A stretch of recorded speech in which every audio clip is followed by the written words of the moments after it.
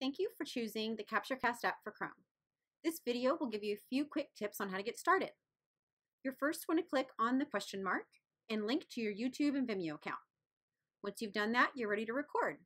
Just choose your microphone, your webcam, and your screen.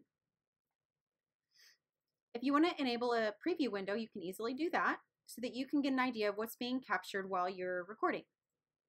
Click on record. You can minimize this if it's distracting, pause the video, and also stop it. Please note that you will not be limited on the amount of time of your capture session, nor is this a demo mode. This is a full version of the CaptureCast Chrome app.